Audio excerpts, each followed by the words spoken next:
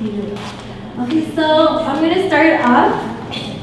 Hello, I'm going to start off with this image right here. Okay, you don't have to shout out answers, but just wondering, does anybody know or have an idea what this image is? No. Or not? Yeah? Mustard seeds, right? Well, I said you don't need to answer. But no, it is.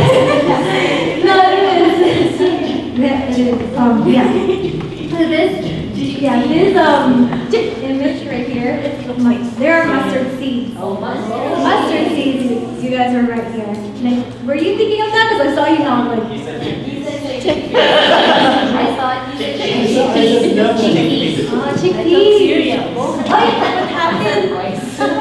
Right? No, those are mustard seeds. X.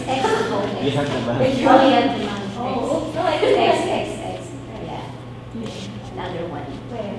Top. Here? No. No, top. Yeah. Here. No. What? Say no. Oh, yeah. This one. What? Yes. You want to cancel? Yes. And X. Oh, boy. There. Click on the screen. Can you make it bigger? Which one? Like take off the thing? Click on the Click on screen. your- The front. Oh, okay. Sorry. So, yeah, one of the reasons why I have a PowerPoint presentation because it's so hard to make like your own, write down your notes. And I feel like the enemy is really trying to, pull me down because a lot of the times I just feel so lazy. I'm like, oh, I won't do it, right? But with this PowerPoint, it encourages me and makes me, kind of do it for God. So anyways, aside from that, mustard seeds. The reason why I present these mustard seeds, Mom, don't laugh at me. No, mustard seeds. Usually this is associated with faith, right? Faith. You like my transition? Yeah, faith. So faith, right? And the reason why it's written in Matthew 17:20, it says, "For truly I say to you, if you have faith like a grain of mustard seed," it's so tiny. Do you know how small that is? It's literally like the size of a sesame seed, but sesame seeds are flat, right? These are like a little rounder in shape. So God said that, or in this case, Jesus was speaking, and he said that if you have faith like a mustard seed, you can do all things. Nothing will be impossible for you. You can move a mountain from here to here, there, right? But faith doesn't say like faith to anything else, because this is so vague, right? But faith, the faith that he's talking about is him, faith in him. And I will elaborate more. I just kind of introduced this because it relates with the picture, faith. But there's more. God will show more. So I'm going to God will define faith because it's written it's in Hebrews chapter 11, verse 1. This is faith. What is faith? It says, "Now faith is the assurance of things hoped for, the conviction of things not seen." Okay? Notice there's two parts in the definition of faith. Assurance of things hoped for. Second, conviction of things not seen. So let's start off with the second one, conviction of things not seen. Literally, this, in essence, it means that when you believe in something, even though there's no tangible, physical evidence right in front of you, right? In this case, we believe in our God, who, although we can't see, we feel him, but we believe in him because he is powerful. And one example, you might ask, is found in Hebrews 11:3. If you keep reading, I'm going to have to open it up. So if you have your Bibles, Hebrews 11:3. Let's hear those pages flip. That's what Pastor Robbie in Harvest, he loves like hearing the pages flip. So in Hebrews 11:3 it says, it says, "By faith we understand that the universe was created by the word of God, so that what is seen was not made out of things that are visible," right? So this is a good example of the second part of the definition of faith, the conviction of things not seen. Everything around us, the creation of the world, the universe, is from God with His word. It didn't come out of a cellular organism. As well, I was reading before, because a lot of evolutionists, like scientists, they try to make themselves sound so smart. So in university, I was reading this book. It's called The Selfish Gene Theory, right, by Richard Dawkins. And it was a waste of time for me, but I just had to do it because for school, like I was reading. But his definition of how the world was created was because of single organism that through a series of chemical reaction, this and that, and the stability of that the cell keeps replicating, and apparently it created the mountains, it created the ocean, it created us. And I'm like, that is the definition of lack of faith, right? They try to outsmart God. They try to make them feel so smart. Why? I don't know. I guess they just want to be recognized, right? But no, that is not what faith is. Faith is believing in something even though there's no physical proof, right? Believing in our God, conviction of things not seen. The second part, assurance of things hoped for, right? When you have faith in someone, when you use the word faith, usually it involves confidence, putting your trust in someone, right? And later on, I'm gonna elaborate more on this part, this second part of definition as we go on to the teaching. So just stay tuned with that. What is my question? Oh, yes. Why do we have faith? That is the question. No, we know what faith is now. We know, okay, you believe in something that you don't see. In this case, we believe in our God who is awesome, right? Who created everything. That we go to different places. We go to the beaches. We want to go to Arizona because we see all that creation that was not man-made, right? It's all natural. Why? Because God is good. He created all those things. And the reason why we have faith, it says right here, is because without faith, it is impossible to please Him. Do you agree with that? Amen. It is impossible to please God without faith. Let's read it. But without faith, it is impossible to please Him in Hebrews 11:6. For whoever would draw near to God must believe that He exists and that He rewards those who seek Him. It's written right there. A lot of the stuff that I'm saying right now, literally, I got it from the Bible. Word for word, what I'm going to say is from here. Not even going to make it up. But, so, without faith, it is impossible to please God, right? And God was really testing my faith today, or last night, because, okay, so as I was preparing this teaching, I was writing, a note, a written script for me, so that it's easier, the flow will be easier. But as I was writing the note, the Addis laptop crashed. It erased everything. I spent hours and hours, and I was crying. I was really devastated. I'm Lord, why, right? But it is a form of faith. He's probably telling me, you don't need to say it. What's going to come out of your mouth is me talking to you. You don't need to prepare. You know what I mean? In your heart, God will be the one who will work in you. So, yes, it is impossible to please God without faith. And who is our God? Many scriptures in the Bible just define who our God is. Many examples. You know the story of Moses, right? How God used Moses to free the Israelites from the hands of the Pharaoh, the Egyptian, because they were slaves, right? That alone is the power of God, because He listened to His people. And just this surprises, this verse shows you who God is. I'm going to read it first in Exodus 34, verses 6 to 7. It says, I can't read it. The Lord passed before him and proclaimed, the Lord, a God, merciful and gracious. Our God is merciful, gracious, slow to anger, abounding in steadfast love, right? It's not limited. It's a lot, never ending. And faithfulness, right? He's so faithful to us. Oh, He is so faithful to us. Because as I was reading God's Word, I can just tell how dumb we are as humans. Do you guys know that? We're stupid. There's a reason why, God chose, or Jesus chose sheep as an illustration, because sheep are stupid, really the dumb, you know? We are dumb, and without His guidance, without His wisdom, we often make mistakes like we don't even know about it, but I will tell you more about it later. As I will go on. So let's go back to God. Our God. Who is our God? He is gracious, slow to anger, abounding in steadfast love, faithfulness, keeping steadfast love for thousands and thousands of generations. And see, God is not only this, but He is also just. Right? If we keep reading, it says, forgiving iniquity and transgression and sin, but who will by no means clear the guilty, visiting the fathers on the children and the children's children. So basically, God is good, at the same time God is just, right? And in here it says here, the Lord's word is flawless.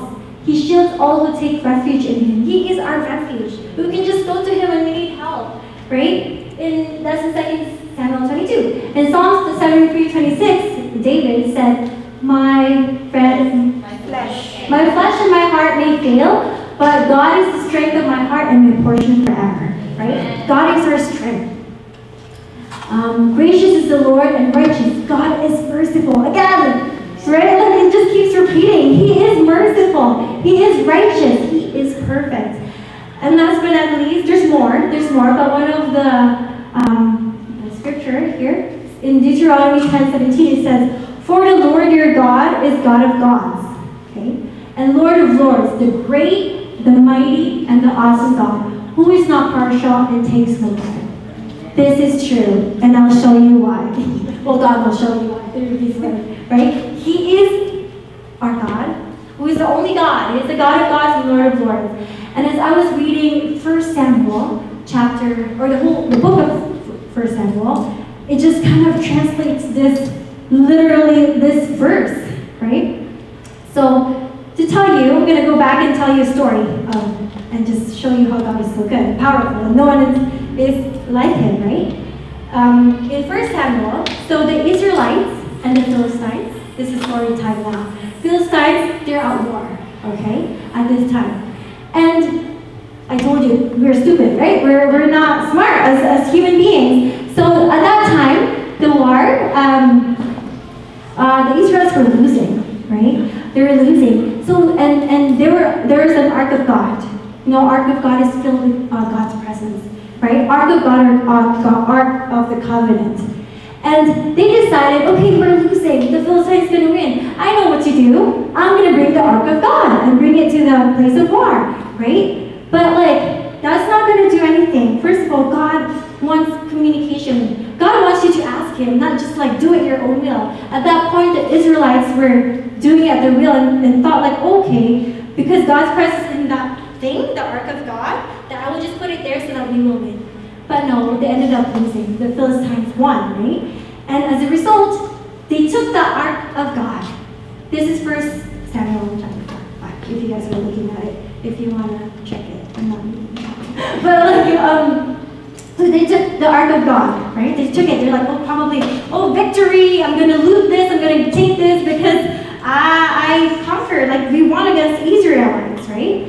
And when they took this Ark of God, the Ark of God, they placed it in the city in Ashdod, where they have the temple, Dagon. Dagon is their god. I was telling Tita Ball about this because it's funny, Pastor Pat Francis also talked about Dagon. And I'm like, I'm going to talk about that. Why are you using that? Anyways, this is their god. Dagon. He looks like a merman. Like, how do you, even worship this thing, right? Like, how? This is their God. So they placed it beside their God, right? And so the next day, I guess, when they placed it, I guess it's in a way of like equating gods, because they're like, oh, the Israelites serve this God, we should put it beside our God, because, I don't know, maybe they can be friends or whatever, right? Like, they put it beside each other. And the next day, literally, they saw this idol. It's a statue. This idol fall flat in front of the Ark of God.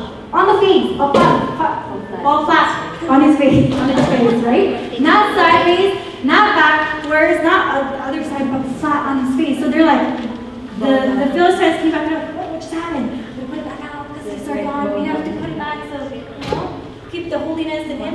And the next day, guess what happened? I fell again. Not only fall, but his head and his head cut off. Like this. Da, da, da, da, like that. See you guys? See that? Right? God is so powerful. So God is probably just letting them know in your face, there's no other God than me. I'm the only God. Look at this. Yeah, right? He is the God of gods and the Lord of lords. I know, it's amazing. When I read this, I'm like, whoa, this existed? This was in the Bible? How did I not know this? Right? And that's no coincidence how the head and the hands are cut off. No coincidence. Because the head, that's where wisdom lies. The hands, that's where your action lies. So it's saying, God's essentially saying, you have no wisdom, you can't defend me, right? You don't have the power, the strength to defend me and your people, the Philistines, right? God is our only God who is powerful. He is the God of gods, whoever, whatever it might be, and the Lord of lords. That just, I don't know. When I read this, I'm like, whoa, you are here, or you're powerful, like, Yes, he is. what can you do? It's not even alive. Like, how can a statue, because a statue can break like everywhere to pieces, right? Because it fell. But literally broke, cut off the head and the head. So that is our God. Amen. He's good, he's powerful, he's our only God. And that's why we have faith in him, right? Put our faith. Look what he can do. Just an example. That's one of the many. That's not even it, right? And the other reason we know this is because of his love. His unconditional love that no one ever can ever display here on earth. You might say, okay, my mom is so loving. No, right? God is perfect. Your mom is not perfect. We are flesh. We are sinful, right? Every day we sin, right? So we can't compare the love that God has for us and that we offer to people or we give to people. But God showed his love, his unconditional love through his son, right? Jesus. Through sending his son, through giving us his only son so that we will be saved from our sins. Again, we know this by heart, but do we really understand it? In John 3:16 it says, for God so loved the world that he gave his only son, Jesus, that whoever believes in him will not perish and have everlasting life. This is the assurance of faith. This is the assurance of things hoped for that the first definition was talking about, right? Jesus, he's the founder and perfecter of our faith because of what he did, on the cross, right? And people might ask, like, if you love, like, your son, why would you do that to him, right? Well, God said because he loved us too, right? But, like, the main question is, why did Jesus have to die on the cross? Why did it have to be like that? The reason is because prior to Jesus, when Jesus came, there's burnt offerings that we give. You know, have you heard about that? The burnt offerings. And prior to Jesus, there is an annual thing that you go, they prepare a tent, right? A tent is right here. Oh, never mind. This is the assurance of faith that I was talking about. Okay, let's read it together. Hebrews 10:22-23. Let's draw near with a true heart and full assurance of faith, with our hearts sprinkled clean from an evil conscience and our bodies washed in pure water. Let us hold fast the confessions of our faith, Jesus, without wavering, for he who promised is faithful. Amen. And that is Jesus. He is the founder. He is the full assurance of our faith. So as I was going back, the reason why, another one. I keep forgetting. So in 2 Corinthians 5:21, it says, for our sake he made him to be sin who knew no sin, so that in him we might become the righteousness of God. You've heard that before, right? Like Jesus, that's what you call the beautiful exchange. You know, he who is so holy, he never sinned ever in his life, took our sins so that his righteousness be imparted to us. You know? And that's how God is so good. Like, his love is just overflowing.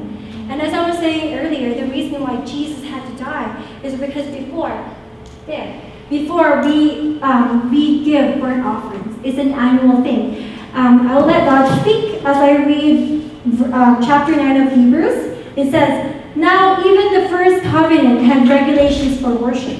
Okay? This is Hebrews chapter 9, verse 1. An earthly place of holiness.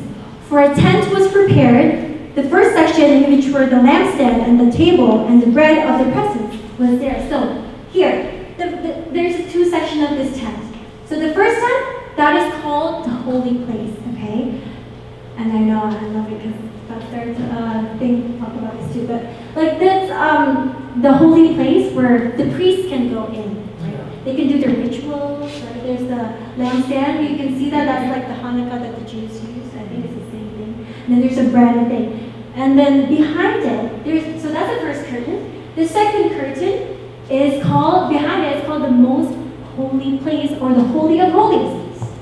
Right there, zoom in. Right there, you see? Like that is behind it, and guys, no one can enter that place. Literally, only the high priest at that time. This was before Jesus came, right? Only high priest came at that time, and that's where they give burnt offerings, ritual every single year. And that burnt offerings is for our sins, or for the people of Israel at that time. So the holy high priest would come in to represent other people, right? Then bring the offering to God. And the thing is, humans are not perfect.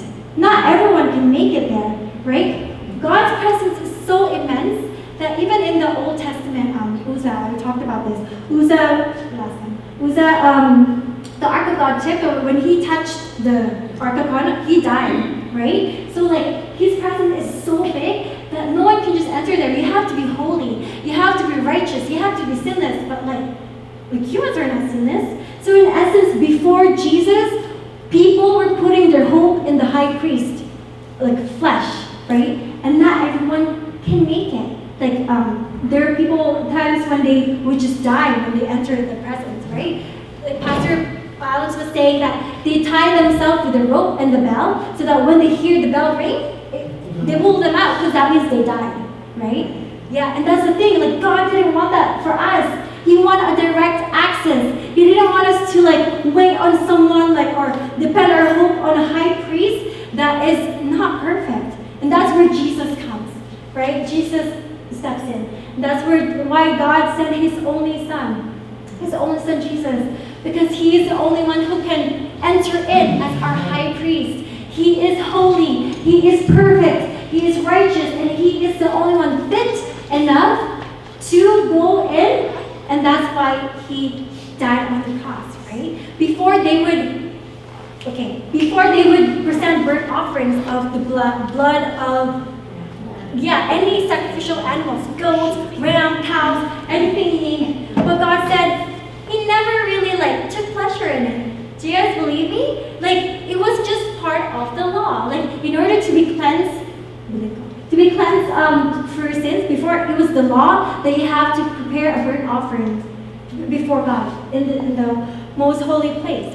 So there are scriptures here in Hebrews 10, 5 to 10, it says, highlighted, it says, sacrifices and offerings you have not desired. God really did not care for them, but because the law required it for us, for the people back then to be cleansed, covered with their sin, they had to do it. Offerings and sin offerings you have taken no pleasure, it says. And here, you have neither desired nor taken pleasure in sacrifices and offering and burnt offerings and sin offerings. Imagine what they had to do before. They had to give burnt offerings, sin offerings, their guilt offerings. There's a lot of different things, right? And God probably said enough is enough. And you're never perfect, you can never do that. I need to make a way so that you don't have to do that and depend on some high priest that will always fail you, because you can't depend on that, because they're sinners too. And in the Old Testament it says that too, not only in the New, but he already mentioned it in the Old. In Psalm 46, David was praising God. This was David speaking, said, in sacrifice and offering you have not delighted. But you have given me an open ear, burnt offering and sin offering you have not required, right? It's not that, but because of the law, it was necessary. In 1 Samuel 15:22, and Samuel said, has the Lord, he was speaking to King Saul this time, and I'll give you a backup story after I read this. Has the Lord as great delight in burnt offerings and sacrifices as in obeying the voice of the Lord? Behold, to obey is better than sacrifice, and to listen than the fat of rams. So going back, just a story behind this so you understand it, is that King Saul, he was speaking to King Saul. He was the very first king at that time because the Israelites were seeking, like they wanted a king. God was not enough for them before. But like, at that time, God commanded Saul, King Saul, to fight their enemies and get rid of everything. Literally, the men, the women, the children, all their livestock, everything, like the animals, and yeah, I mentioned everything. So basically everything, get rid of them, right? But the King Saul, what he did was he spared the king and the livestock, right? He got rid of everything but those things. And Samuel got so mad because he disobeyed God, right? And his reasoning at that time was, oh, we can use this livestock for burnt offerings, right? But no, he disobeyed God. See, God is like, he wants you to be obedient. He wants a relationship with you better than giving your offering to him. Do you know what I mean? So at this time, like, he was saying like, no, God doesn't care about this, because that was his reasoning. King Saul's reasoning before was to offer like the animals thing. But basically, no, God doesn't care about it. And one other thing that why these animals are not good enough is because these animals, the burnt offerings, never really took away our sins. Never took away our sins. So in the past, God wanted to make a way. It says here in Hebrews 10:3-4 says, in these sacrifices there is a reminder of sins every year. So you're actually reminded of us, our sins, because this is an annual thing, right? Yearly thing. And these burnt offerings never took it away. It says it is impossible for the blood of bulls and goats to take away sins. So God had to do something. So in essence, these burnt offerings just covered our sins so that we look pure before God. It never really took away. So as I was thinking in my head, like a graffiti on the wall, right? Example, there's a lot of things and you don't like how it looks like. So you just want to paint it white. And in essence, it's pure again, but in reality, behind that wall, there's still the graffiti. It's still there. And the same thing before with the burnt offerings. Like, it never, it's just a cover-up. But God wanted to fix that. Like, he knew, he wanted a relationship with us, and he can't be full of sin. Like, he wants to forgive us and take away and wash away that sin. And that's why Jesus died on the cross, right? Jesus is the Lamb of God. In Hebrews 9:11-12, it says, but when Christ appeared as a high priest of the good things that have come, right? Remember, he is the high priest, the ultimate high priest that we've been waiting for. Before, they were just hoping on the human high priest, like the sinners. But God, Jesus is different. He is blameless. It says, then through the greater and more perfect tent, were the most holy places, he entered once for all into the holy places, not by means of the blood of goats and calves, but by means of his own blood, thus securing eternal redemption, right? And that's why Jesus came here on this earth, right? That's why God sent his only Son, so that we can have our eternal redemption, right?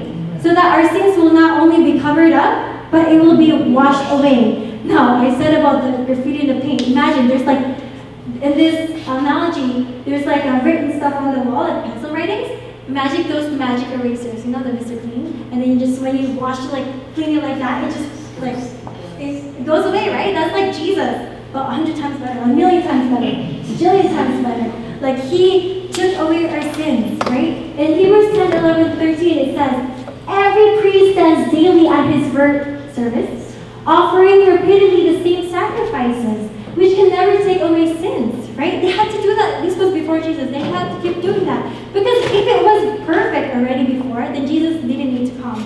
But no, right? It says, but when Christ had offered for all time a single sacrifice for sins, he sat down at the right hand of God, waiting from that time until his enemies should be made a faithful for his children.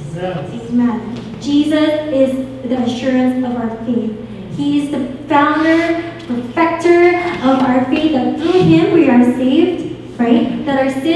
are washed away. And earlier, the burnt offerings, we said that our sins are only covered, right? For this one, for Jesus, it's different. I said it already.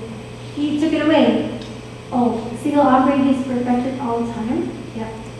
And then, oh yes, he took it away. The main difference between Jesus as the offering, how he died on the cross, and the animals, that God said that he'll remember their sins and their lawlessness no more. It's completely erased, right? Like, we are brand new people. Where there is forgiveness of these, there is no longer any offering for sins. And that's why we don't need to present any more burnt offerings. We don't need to go through that and hope for like a high priest that, like here in flesh. God made a way. And he sent Jesus to die on the cross as the ultimate Lamb of God, like a sacrifice, right? So that our sins will be taken away, that our sins will be forgiven forever, Yeah. Let's see. What is this? And that's why, let's just go back to that verse again. Putting Jesus as assurance of our faith in Hebrews 10:22-23. Let us draw near with a true heart and full assurance of faith, with our hearts sprinkled clean from an evil conscience and bodies washed with pure water. Let us hold fast the confession of our hope without wavering, for whom His promise is faithful. Right? Our faith lies not on anything else but Jesus. Right? He is the perfecter, the founder of our faith. That with just one sacrifice, literally, that when He presented Himself, or when God sent His Son, like when He died on the cross, that one sacrificial love, that one was enough. Like, it broke the chain of like giving burnt offerings. When I was learning this, I don't know, I guess it just kind of opened my eyes, because I only knew I knew who Jesus was. Like, I knew He died on the cross, but why, right? I didn't know this stuff, how like before He had to depend on someone for like burnt offerings, right? But that is the main reason why Jesus came here on earth, because God loves us, and He didn't want to. He wanted a direct access to Him, right? So that now there is no more that veil earlier behind, like that separated the most holy place and the holy place, is torn apart.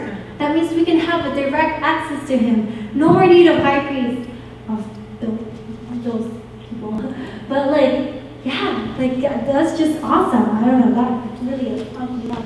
And I want to continue here that with knowing this faith, like putting our faith in Jesus, we should keep like running the race. Run with endurance. In 1 Timothy 6, I love this. It says, fight the good fight of faith. In 1 Timothy chapter 6, verse 11. But as for you, O men of God, flee these things. Pursue righteousness, godliness, faith, love, steadfastness, gentleness. Fight the good fight of the faith. Because God knows that here in this earth, we're surrounded with a lot of things that can tempt us to stray away from Him, right? He wants to hold on, because Jesus is the assurance of faith, right? He because of the promises that He holds. He said that if you believe in Jesus, we will have eternal life in Him, right? In heaven. So like here, a lot of the pain that we have is temporary. It says in Hebrews chapter 12, verse 11, for the moment all discipline seems painful rather than pleasant. It is a hard life. Being Christian is not easy, right? A lot of stuff will be against you. But God said, later it yields the peaceful fruit of righteousness to those who have been trained by it. And that's the promise, right? And it seems to be hard right now, but because of God's promise to us, like we will chase that. Like, that should be our encouragement, or like what keeps us going, because of Jesus, right? Because of Him, His promise, like we will be with Him there where there's no pain, no sickness, right? But yeah, no tears, but have like eternal joy, eternal everything. It'll be really amazing. I actually can't wait. And yeah, so in Hebrews 10, 24, 25, this is the thing. I love Janice's prayer earlier too, it's not only for ourselves, it's for everyone, right? It's faith. We have to work together. It says in the Bible, Hebrews 10:24-25, let us consider how to stir up one another to love and good works, not neglecting to meet together, which people often do. They might say like, oh, but I already know God, but no, God wants us to meet together, to encourage, not because you don't know Him, right, that you have to go there so that you know Him more. Part of the reason is that, but like, He wants us to encourage one another, to use one another, so that we can keep running the race together, right? Not neglecting to meet together, as is the habit of some. He said it there too. But encouraging one another, and all the more as you see the day drawing near. Because who's coming back? Jesus is coming back. So we have to keep fight the good fight of faith, right? We have to like really focus our attention, focus our eyes in Him. Like even though there's a lot of struggles or a lot of tribulations that comes our way, but you need to really press into God because eventually He will be coming back, right? And we will be rewarded, right? That's awesome. That is good promise that I would love to see one day. I don't know when, Jesus, when you're coming back, but we can't wait. So we have to really press into Him and have faith in our Jesus, in the only Son, the Son of God, the only one. But yeah, and I think that's. Amen. Oh, that's everything.